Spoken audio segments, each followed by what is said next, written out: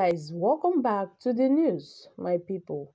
For those saying that Tinubu is intelligent, Tinubu is very strong, he is energetic, well, I believe that Nigerians know better.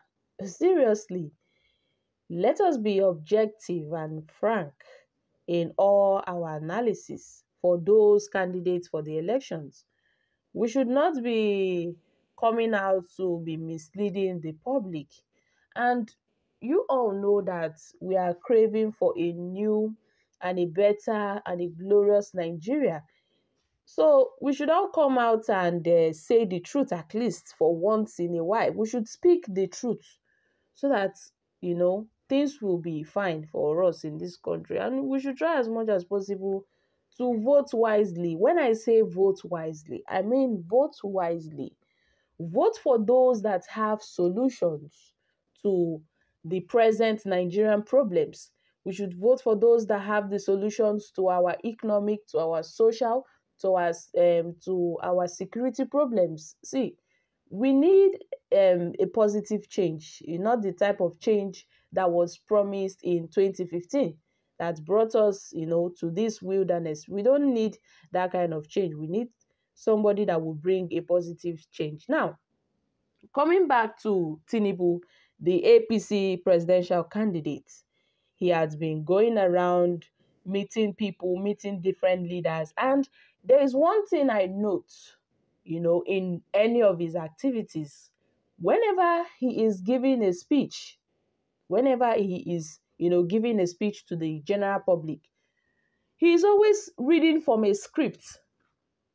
I have noticed that, and I begin to wonder, is it that this man does not know what he wants to tell the people, or is it that he doesn't even have an idea of what he wants to say?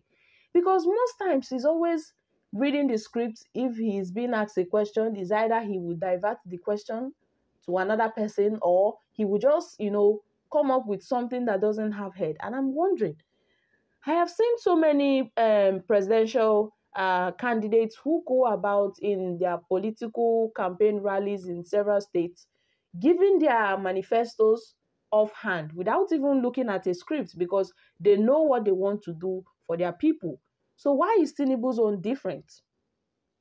However, on today's news report, Oseni Rufai reacts after Bola Tinubu met with Labour leaders. Hello guys, welcome back to Prospect Channel TV. If you're joining us for the first time, kindly subscribe, and please don't forget to give us a thumbs up. Thank you all for always coming out here. May God bless you all. Let's quickly hit the news to get full details.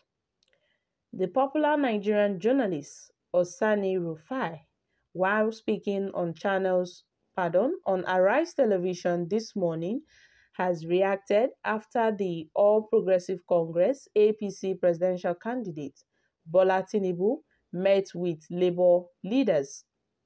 Reacting after the event, Oseni Rufai said, "One thing has to be said. Good engagement by the APC presidential candidate Bola Tinubu in meeting Labour, because Labour plays an important role in this country. You can't deny that fact."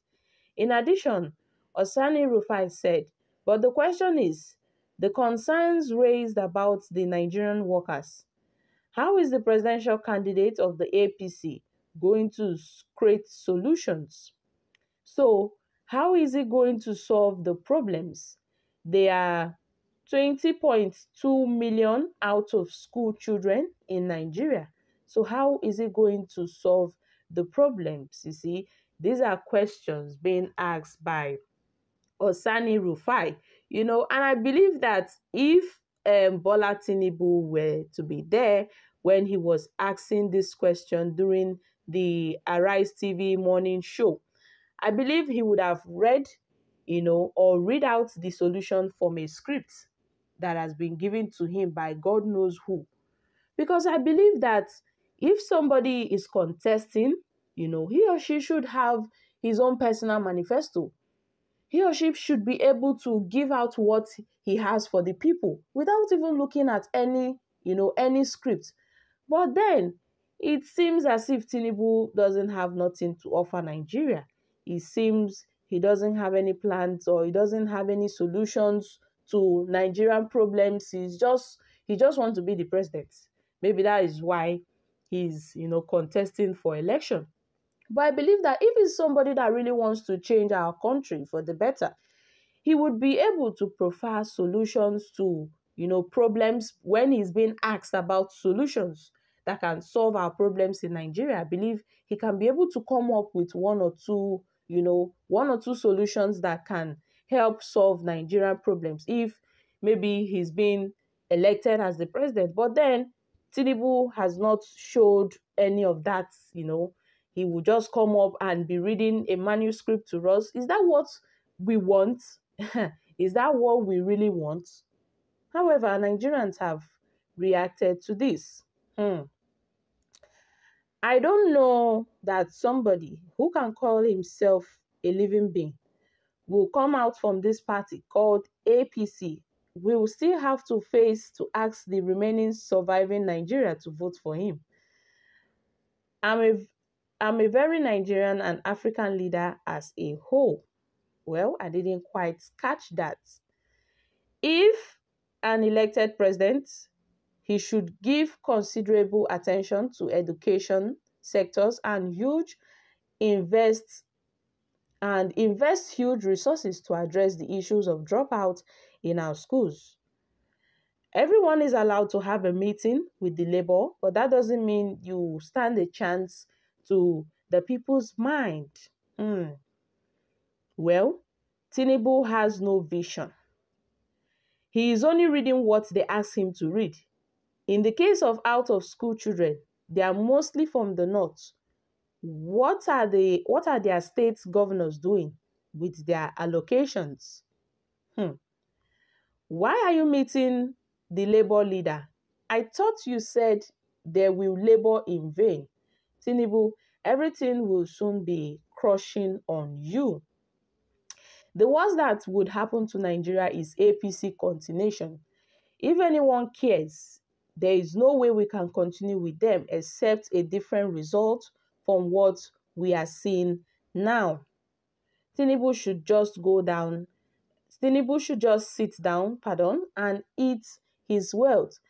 Ancestors cannot continue to govern this country. It brings a lot of setback to a nation.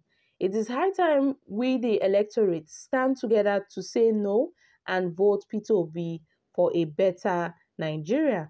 My wonderful people, these are reactions from Nigerians. Well, I'm still saying that I believe INEC is doing a better work to make sure that they make everything in this election process run smooth. And with the introduction of their beavers method of voting, I really think that it will help, because shame on those politicians who are planning to rig the election this 2023.